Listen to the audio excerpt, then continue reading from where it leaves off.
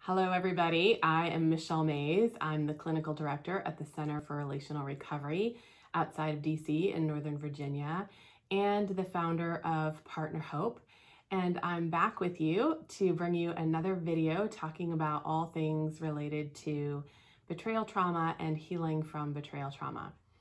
So today I want to talk to you all about some patterns, really common patterns that I see betrayed partners often get stuck in. And these patterns have to do with fear. They often have fear at the core of them. So we're going to talk about these patterns and then talk a little bit about the fear and how you deal with the fear as well. So you can see me look down a little bit because I have my handy dandy notes here. And so I want to kind of walk you through my thinking on this and see if it resonates for you. All right, so if you are a betrayed partner, there are some common patterns or places that I see betrayed partners frequently get stuck in. These are places that they can get stuck in and then they can stay stuck in them for quite some time. So one common place is, I know that I need to leave my relationship, but I'm too scared to. So not everybody needs to leave. So I'm only talking to those of you who know that you need to leave. You've gotten to the point where you're clear that your partner isn't going to change, your partner isn't going to repair the relationship, maybe your partner isn't going to stop the affair or stop the acting out behavior, maybe the partner just refuses to deal with what happened and wants you to sweep it under the rug and you can't rebuild trust that way. Whatever the situation, you have come to the clarity that it's not changing, and you've got a really long pattern, you've given it time, you've got a long pattern, you see that it's not changing, and you know that for you, the best thing to do would be to go ahead and exit the relationship, and yet you can't do it. You're too afraid. There's so much fear and panic and anxiety when you think about doing it that you can't do it. So that's one place that partners get stuck, one pattern and way that partners can get stuck. Another way is, I know that I need to set a boundary, but I'm unable to set the boundary. So this can look very similar. This can look like my partner won't stop the affair, my partner won't stop acting out, my partner refuses to go enter recovery and start therapy and a recovery program. My partner refuses to talk about what happened. My partner refuses to do a full disclosure. Whatever it is, it can be all kinds of different things. You know, I need to set a boundary around what I need in order to stay in this relationship. There are certain things that I need if I'm going to stay in this relationship after this cheating has occurred and move forward with this person. And they're being non-responsive. And so I know I need to set some bottom lines and boundaries. And yet I can't do it. I keep talking and telling my partner what I need from them. They keep ignoring it, but I don't ever set a real boundary. And so that's another place where partners can get stuck. And both of these places are about fear. And again, they can look so many different ways for different people. But both of these sticking points are about fear of relational loss. So the fear is about the fear of actually leaving the relationship and what that will feel like and whether you will be able to tolerate what it feels like. There's panic and desperation and all kinds of anxiety for a lot of people around that thought. Or there's fear about relational loss in the sense that, what if I set a boundary? What if I say something like, I really need you to go to therapy and enter a recovery program and stop the behaviors, or else I'm going to need to separate because I can't stay in the relationship as long as you keep cheating on me, or as long as there's no recovery in place.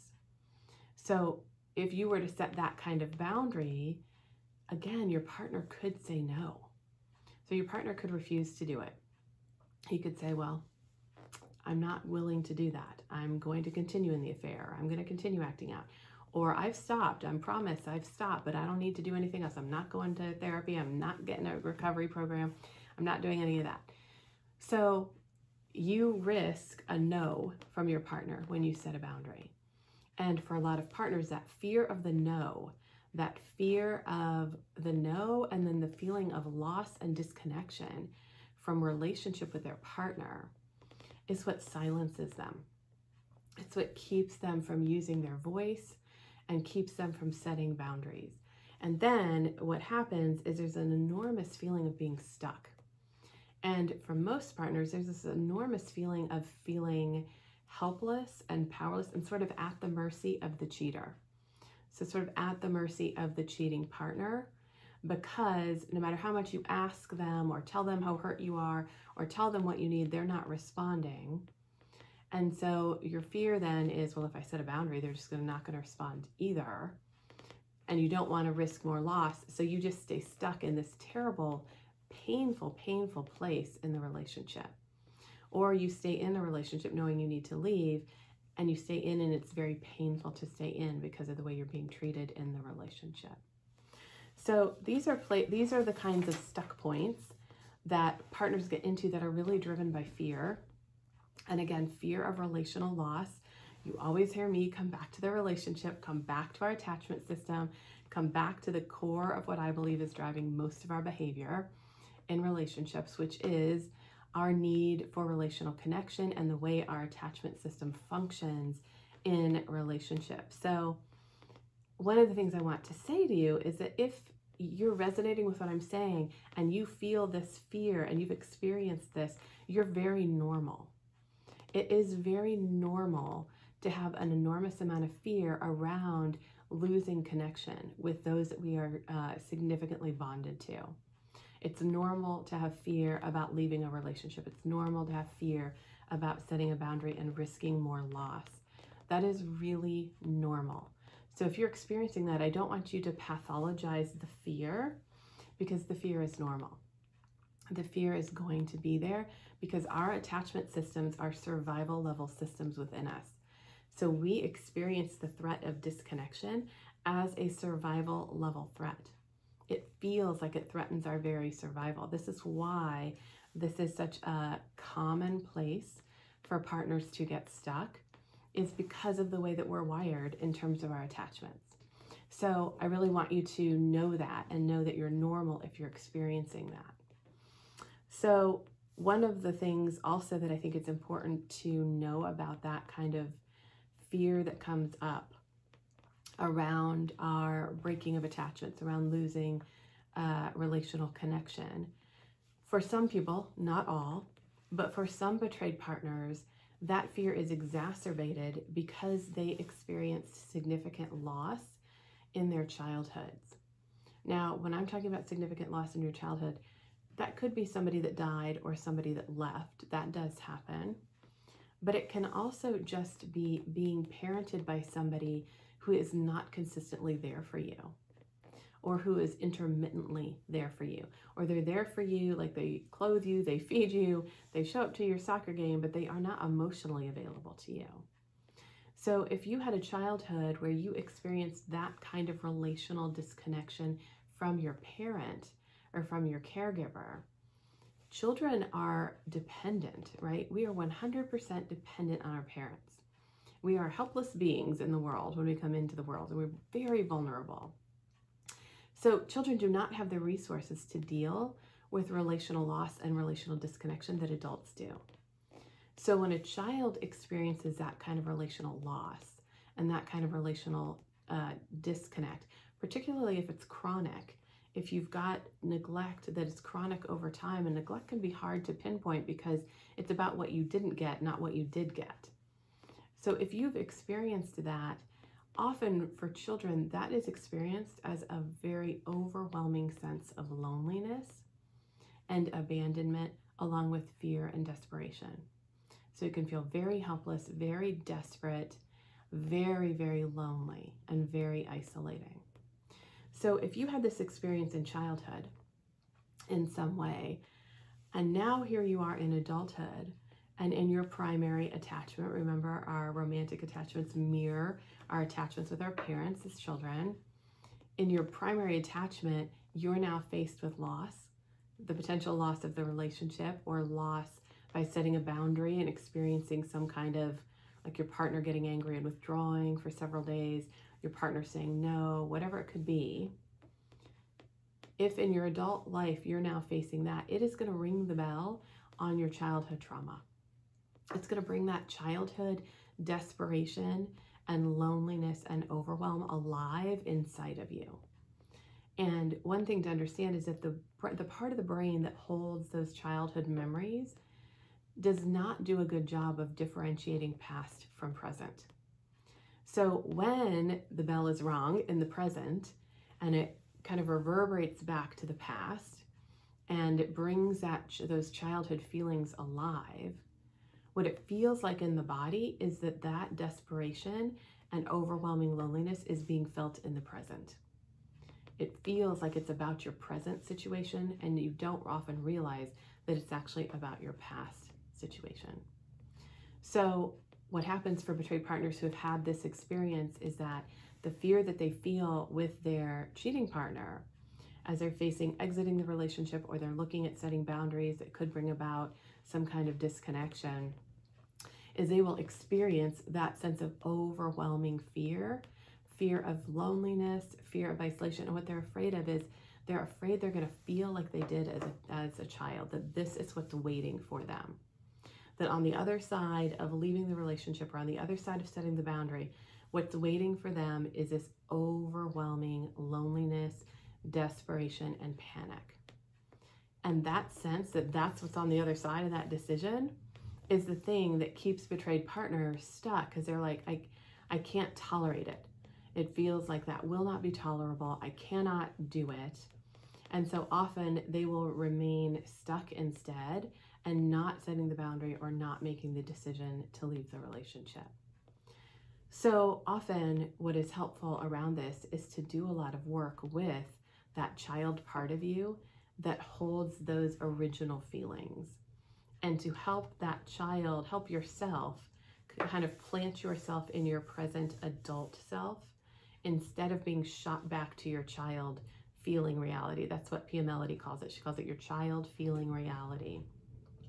And Pia also has a really great saying that adults cannot be abandoned, only children can be abandoned. Because when you're an adult, you always have yourself, and you always have your adult resources, and you have people around you, you have things to draw on that children do not have. Children are truly dependent. So only children can really be abandoned, but it feels like we can be abandoned when we experience the same fearful feelings, and it shoots us back into how it felt when we experienced it as a child.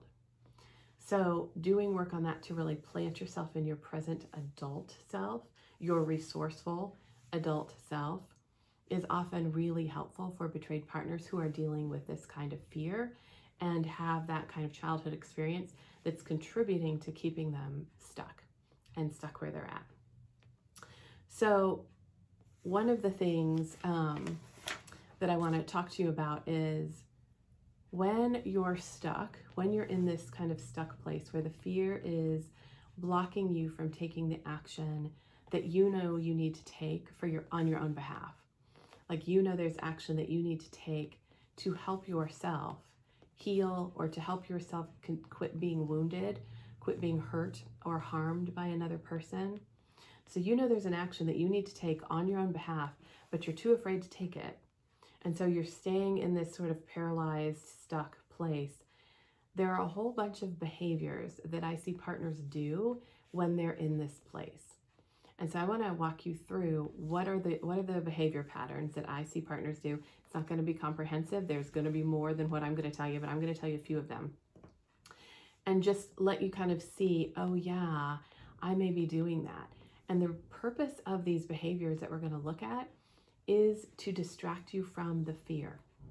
It's to distract you from the fear of, if I go through this decision, if I do this decision, I'm going to feel panic, overwhelm, desperation, anxiety. It's to distract you from all of that, all those feelings that you think are waiting for you on the other side, and the fear of those feelings. So partners, we're very creative. All of us humans are so creative in their ability to manage their emotional inner worlds. So the things that partners do, there's some patterns that people fall into.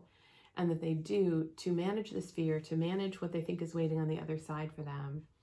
And these are creative behaviors because we distract ourselves and we don't even know we're distracting ourselves. We don't realize that what we're actually doing is avoiding this whole emotional thing over here that we're so worried about and fearful of. So here are some of those behaviors. Here are some of the things that partners do. One is that they will obsess about the cheating partner's behaviors. So they will spend an enormous amount of time Sherlocking, as I call it, like trying to find out what's going on, what's the cheating partner been getting up to.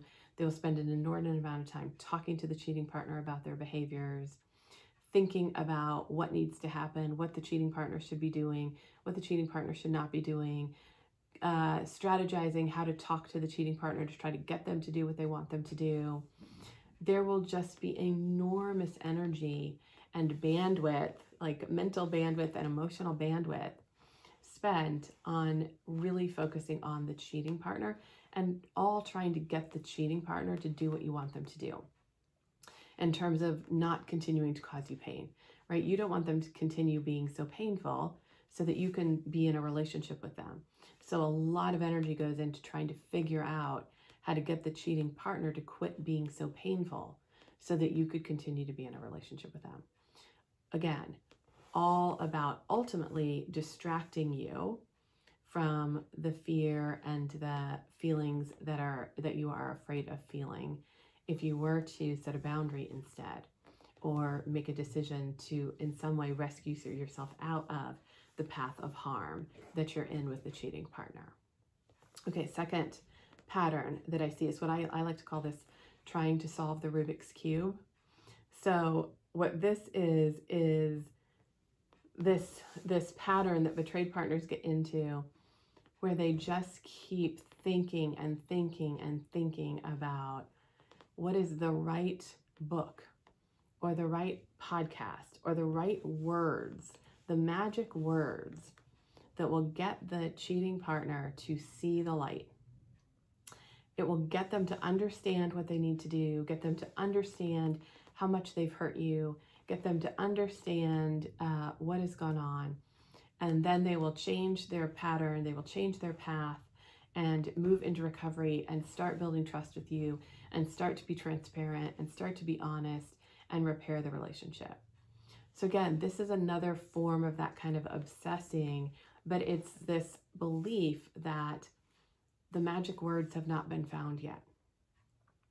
That there is this magic thing. If you can just solve the Rubik's Cube, you're going to get it. You're going to get those magic words, that magic thing that when you say it to your partner, they're going to have the aha moment and they're going to change course.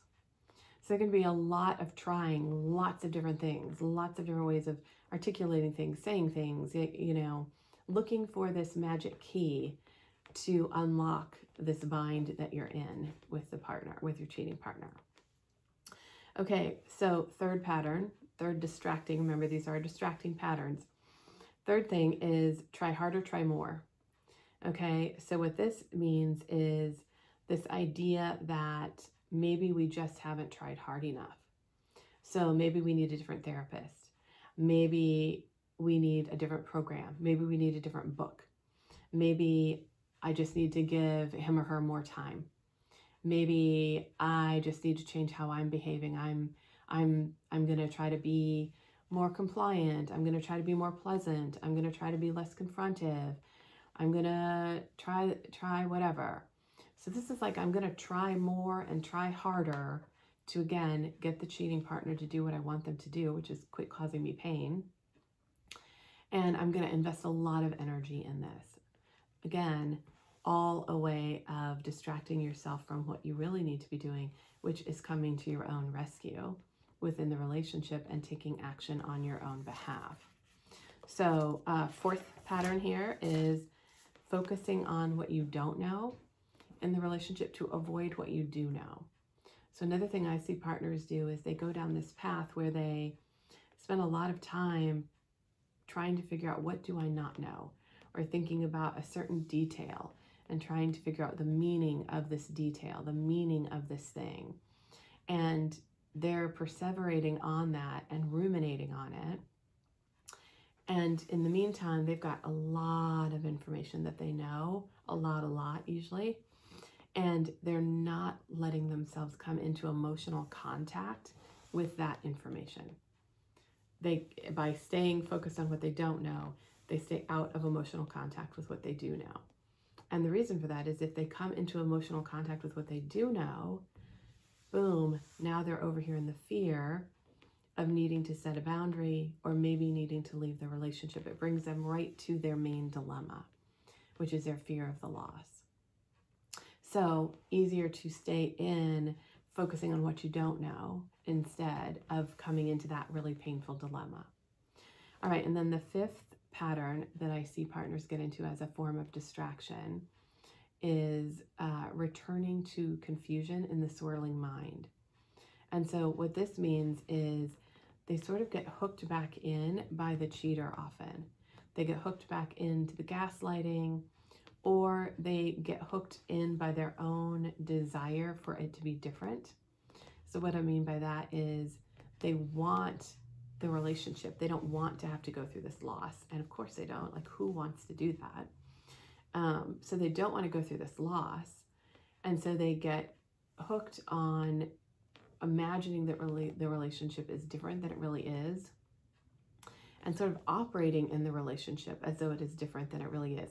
And what that leads to is a lot of confusion, a lot of fogginess and swirling in the mind about what's really true and what's really not true, and what's going on here and what's not going on here. So these are all patterns that are very preoccupying.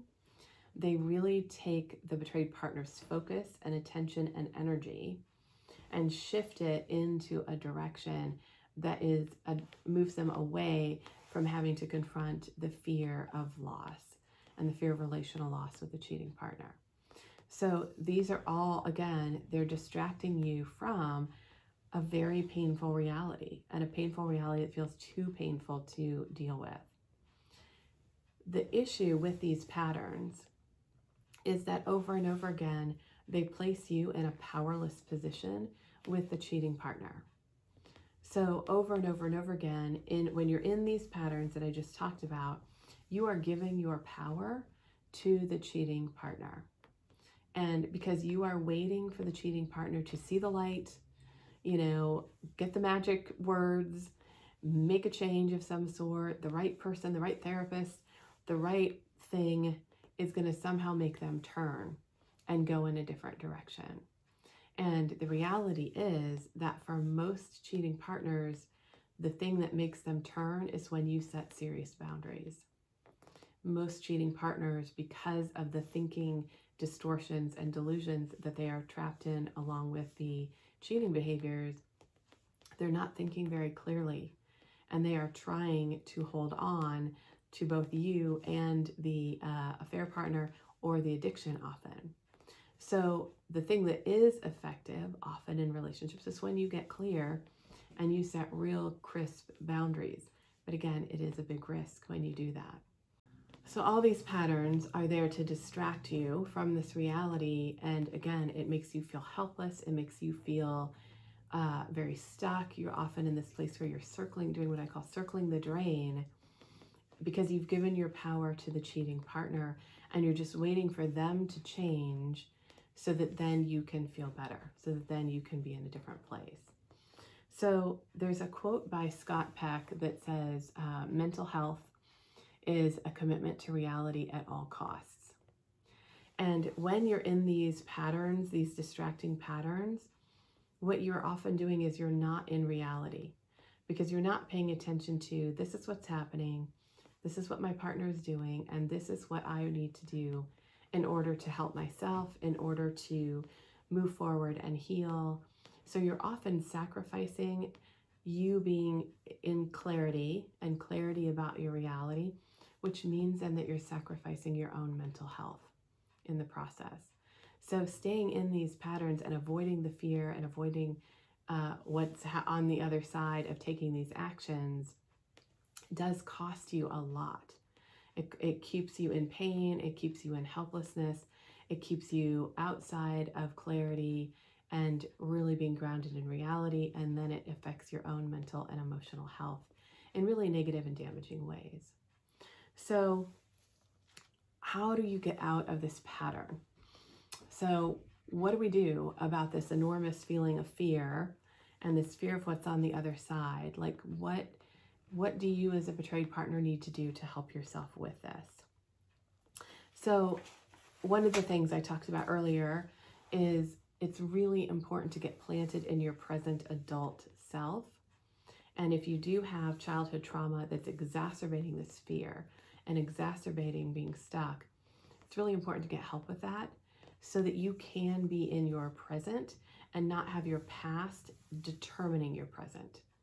Because if that little desperate, helpless, abandoned child is making decisions about your marriage and about what's going to happen in your relationship, then you're going to have a lot of difficulty making good decisions for yourself and taking good care of yourself and doing what's really best for you. So getting help with that can be really, really helpful. Another thing that you can do is to really work on staying in reality. So really work on bringing yourself into the present and into awareness about what is really true. What is really true here in my situation, and then getting support and help to tolerate the feelings that come up when you come into emotional contact with what's true. Because in the situations I'm talking about, and I know not everybody is in the situation that I'm addressing today, but in the situation that I'm talking about, this is a situation where the cheating partner is not being very, they're not making a lot of effort to repair or get into recovery or do whatever is needed. And so you as a betrayed partner are in this very painful place in your relationship. So getting support to help you process the feelings about that and process what that means to you is really, really important. So another thing is to shift your understanding of what it is, how you deal with fear, and what it is that really shifts fear. So when I was going through my own process of healing from betrayal and dealing with all of this, I believed what I see many, many, many betrayed partners fall into. So what I believed is that I needed to sort of wait for the fear to go away. And once the fear went away, then I could take action.